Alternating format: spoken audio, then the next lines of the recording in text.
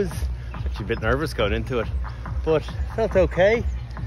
Like manky enough weather, so a bit of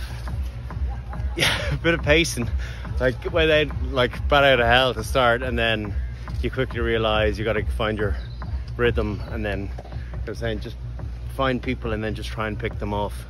I kind of went hard enough, you know, like should probably be a little bit more out of breath. Maybe I didn't go as hard as I thought, but it was no, I enjoyed it.